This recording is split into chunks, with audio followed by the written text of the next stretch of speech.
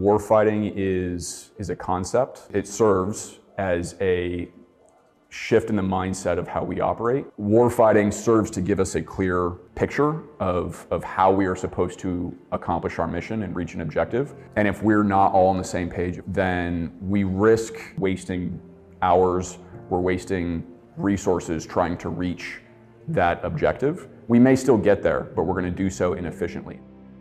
Being physically fit is absolutely paramount when we're talking about warfighting, but not being mentally fit, not being familiar with this document is just as detrimental as being physically unfit. So I would encourage all Marines to read MCDP 1, ask questions about it.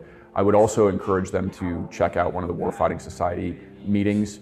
It doesn't matter if you're an infantry Marine, it doesn't matter if you are an IPAC Marine, if you work in Comstrat, you're a Marine. New Marines, you're the future of the Marine Corps. Our enemies are smart, and so we need a thinking Lance Corporal more than ever. We don't know when the next fight is going to be. You need to be familiar with the document so that you're not caught by surprise and trying to catch up. If you're thinking that your only function is to squeeze a trigger, then you are being outcycled by your enemy.